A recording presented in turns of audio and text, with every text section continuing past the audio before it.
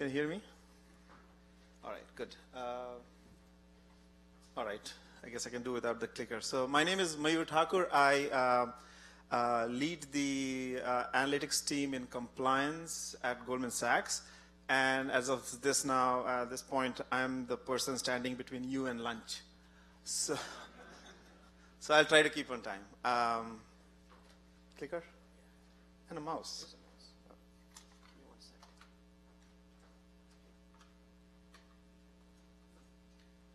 All right. There's a lot of machine learning talks, great talks all. Mine is a little bit different.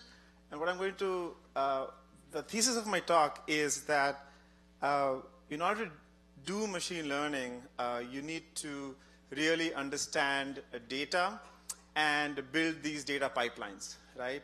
So if you really want to hear about machine learning, maybe you can have lunch now. But, okay, so before I get started, I'll just say what a surveillance is. So I run the surveillance analytics team. A surveillance is an algorithm implemented in code and running in production that, to a first degree of approximation, takes a large amount of data, let's say 100 million trades, and picks out a few things that look suspicious to the algorithm, okay? So that's what you want to keep in mind when I say surveillance. That's what it means. If you think of actual examples of surveillances, we have things like insider trading surveillance or market manipulation surveillances. And I'll give you an example in a few slides. Okay, let's see. So clearly, in order to build these surveillances, there's machine learning and AI and all that stuff involved. This talk is not about that. What this talk is, as I was saying earlier, is the central thesis is in order to build those, we need a pipeline. We need to do the fundamentals right. We need to understand the data. And that's what this talk is about. And what I'm talking about is the last about year and a half of effort that my team has put in. All right. So just a bit more context. A lot of you probably hear the news. The top part of the top part of this slide shows actual headlines from about a year ago in the last year or so. And you can read yourself. The numbers are large, which means that the amount of fines that institutions, financial institutions get are pretty large. So what surveillances do in our context is we manage reputational risk, which is risk to the firm due to potential loss of reputation, which can lead to fines or also lead to loss of businesses, so on and so forth, right? The bottom part of the slide just shows a set of regulators that regulate financial institutions. It's a subset. It's not the complete set, all right? So assuming that you're convinced that the stakes are high, I'll talk about the surveillance platform that we have built, but before we do that, I just want to lay down a few technical challenges. And none of this is unique to us, but my belief is the combination is reasonably unique, the combination of this with the industry we are in, which is the financial industry. So we have a lot of diverse data and formats, and I will specifically talk about formats, right? So we get the firm's data, all of the data, but it comes from different parts of the organization. We are in a large organization, as are a lot of you. So it could be SQL files or flat files or HDFS files, proprietary formats, you name it. The size is obviously an issue. And for example, we'll have about 1 billion pieces of text per year. These are, I'm talking of emails, Bloomberg chats, other pieces of text as well. We have built a large-ish. Facebook is here, so I should not say large, but 1 billion edges in the graph, so graph is reasonably large. We have hundreds of millions of trading events and billions of market data events, right? So trading event is what is a Goldman event, and market data is what is across the market. So one unique thing that we have, or semi-unique thing that we have, is data from past can change. What do I mean by that? Is if we got a trade, then there was something wrong with the trade, someone called manually, someone corrected manually, and so that will cause a cascade of changes. So something that was not flagged could now be flagged. The fourth bullet here says that we need our surveillance decisions to be debuggable. So again, surveillance is flagging these outlier events. We need it to be debuggable for various reasons, one for ourselves, but also regulators can come and ask you, why was a trade on 2 years ago not flagged?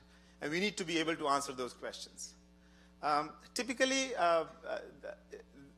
we don't need it to be real time, but often we need guarantees that it should finish in T+1. So if there was a trade today, we need to make sure that we run all our stuff by tomorrow. Okay? All right, so with that said, here is the high-level architecture that we have come up with. On the left side of the slide, I don't have a clicker, I don't have a thing, but anyway, on the left side of the slide, all right, I'll just say the left side of the slide. You see all these data sources that we get, right? So as I was saying, it could be from any team at Goldman Sachs, and we are kind of the largest consumers of data across Goldman. It could be SQL, flat files, HDFS, some proprietary formats, so on and so forth.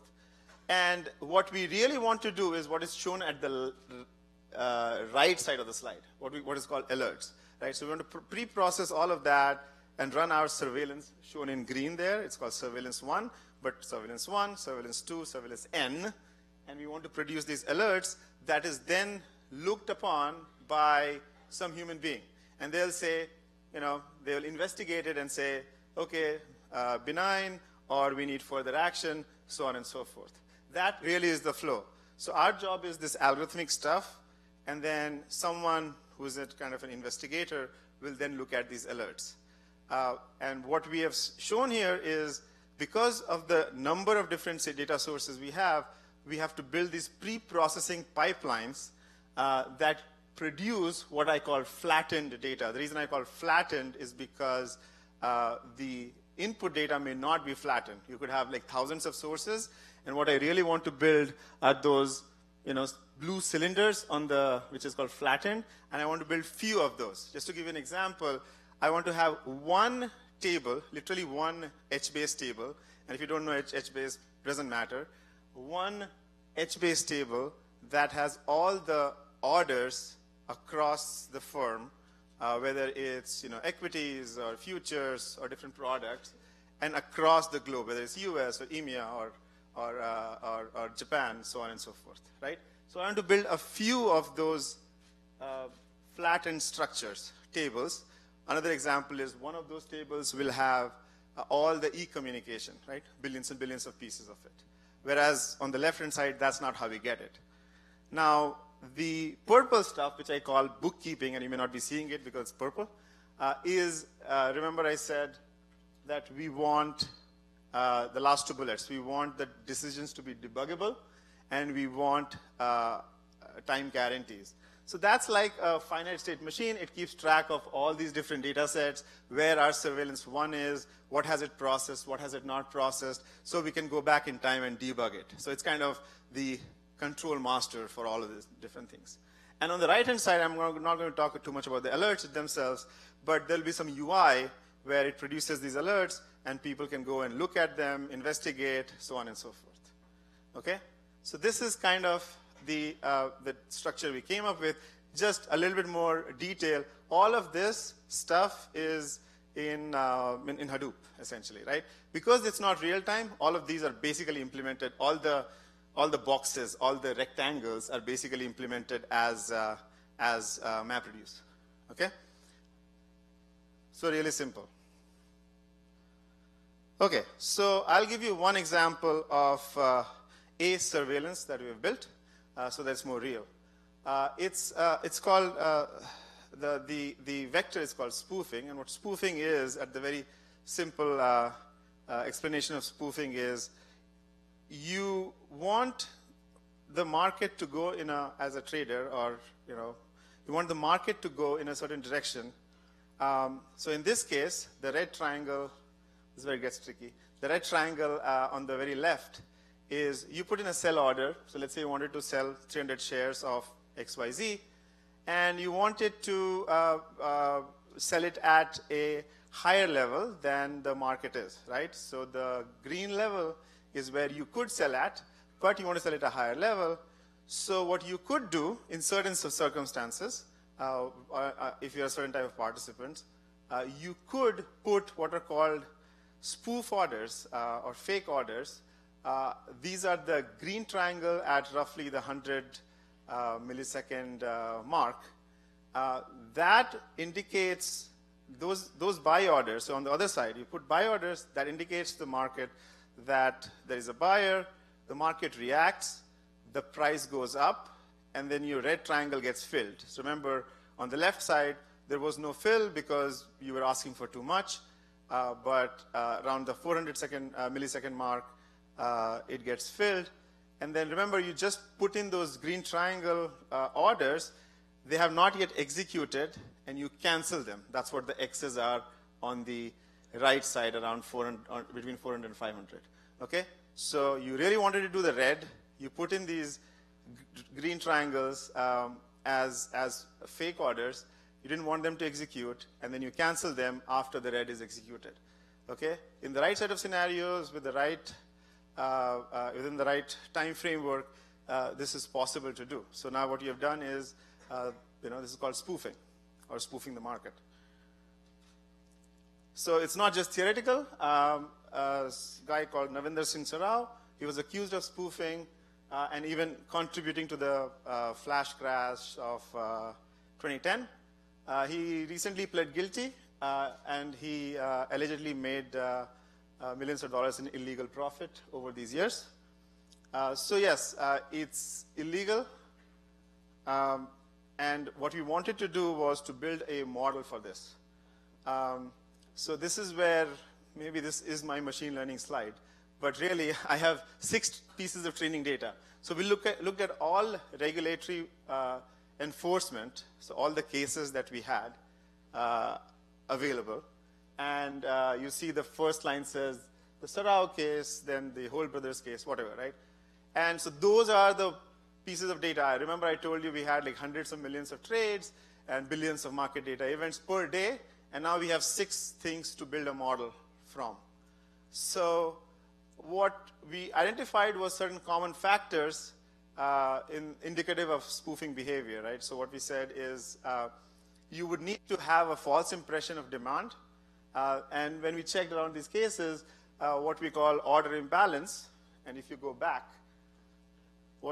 what you'll see is that the ratio of the red to the green is lopsided. So you would need to put much more green in order for the market to move, essentially, right? So that's the order imbalance. If it's equal, then you probably won't succeed in spoofing. That was a hypothesis. Turns out it's actually true. If you look at specific clients in those cases, then the order imbalance was, most of the time, was greater than 2.5. And the second thing you need to do, because you don't want these green orders to execute, is after around 400 millisecond in this case, after the red executes, you need to cancel your orders. So we said, okay, let's look at the cancellation time post-execution. And yes, we saw that in most cases it was less than a second, except in one case, which was about 5 seconds. So those are the 2 factors that went into our, in addition to other things, those are 2 factors that went into our spoofing model. This isn't really the point of the talk, except to give you a view, an example of a spoofing case, and to show that in many cases, even though you have a lot of data, it's a very lopsided data, and we needed to kind of hand build this model. Okay? But now comes how to implement that, and as I was saying, there's a huge amount of data. A priori, we have to assume that everything is a potential spoofing case. We need to run it through our algorithm, and then it will produce a few alerts. So what we did, this is basically similar to a slide I presented earlier. So we have orders coming. So these are the red and green stuff that you saw on the left side of the slide. And then you have executions coming. These are when it actually gets executed in the market. And then we have these market events, right, which are billions and billions of market data. And as I was saying, what we have is all these processing pipelines. These are like MapReduce implemented code. And they flatten the order so that now each row in the first table is everything we know about order 1, 2, 3, 4, 5, right? Each row in the execution table is everything we know about execution 4, 5, 6, 7. And each row in the market data is everything we know for 1 second, for example, not every tick, but for 1 second for one ticker in the market, okay? But more than that, we now need to join, right? We need to join hundreds of millions of rows with billions of market data points so that we can get a view of how the market was at the time of that red triangle with the green check, right? What we call the execution time. Around that time, what was happening? Around that time means around that, in the let's say 1 second before and 1 second after. What was happening? Who was executing? Who was putting in orders? So on and so forth. And that's the join that we needed to do, and that's why we needed to. That's the most expensive step, joining all this stuff. And I want to minimize the number of times I need to do the join. So that's what we call related transactions. We do all this join, and we do it once every day, that is, and everything from that point onwards, whether it's our spoofing surveillance or our front-running surveillance, I'm not talking about that, or our nth surveillance, we'll use that table, okay? Sorry. So if you look inside this table, what you see is everything we know about that particular execution, the red triangle with the check, which means what orders were around here, what executions, what was the market looking at that time, okay? And once you have that, then it's a very simple thing because literally at this point, or at least my spoofing algorithm is literally a map, not even a map reduce, because all the information I need is in that one row. It wasn't the case earlier. Hence, my point was we had to build all this kind of complicated processing pipelines. But once you do that, then it becomes reasonably simple, even though the algorithm itself may not be that simple. Okay. I'm going backwards.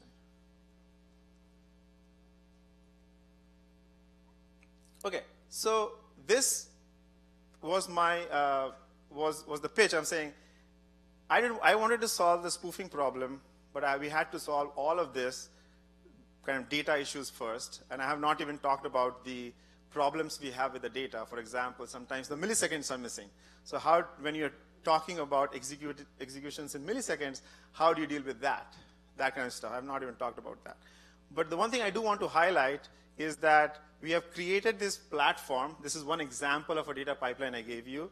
We have created this platform all in Hadoop, but that introduces another interesting problem now. One of the things we need to do is to keep it all bound in that cluster, in that Hadoop cluster. The reason is some of the data we have is very sensitive. I can't really move it out of the data of that cluster. Not everyone has access to it. Few people have access, so on and so forth. So what that results in is now, let's say we have in the same cluster that you have this transactions data, you have email data as well. So all the firms' email, billions of pieces of text are there. Now, I want to search over it. For various reasons, we need to search over it. And now it creates a problem because now I can't use on Hadoop, at least we didn't know how to, and if someone knows, please get in touch with me, how to use Elasticsearch, which is the open source version of search, over the documents that are stored in our cluster at the scale that we have. So 1 billion documents on a Hadoop cluster, and we needed to design a search engine over Yarn that is fast and satisfies the various investigative use cases. And there are unique challenges. I just mentioned one. You cannot move the data out. We also need to have very Goldman-specific signals like colloquial languages, abbreviations, so on and so forth. And we have it's unstructured and structured signals, right? If you think of email itself, the top part of the email is structured, the bottom part, the actual text is unstructured, okay? And I promise this is my last slide. So, and I don't want to go into all the details here because the details of how we do the search is interesting, but probably subject to change. What I want to emphasize here is two things. One is the size itself. So the number of documents is about 1 billion. The number of index tokens is 500 billion, so half a trillion. And it needs to run reasonably fast, so in sub-second latency. So we do like simple things like you have a slow index and a fast index. You have a ranker that hits both the slow index and the fast index, so on and so forth. We needed authentication. We needed it to work on the same cluster that all our data is in, and the red light is blinking. So I'll stop here and summarize that we have a big data problem. The big data problem is running surveillances over a large amount of data. In order to get to the machine learning part, we needed to build all these data pipelines so that we could keep data in one place in a flattened format and then do our surveillances on top of that. I think we are out of time. Otherwise, I have taken questions. Thank you.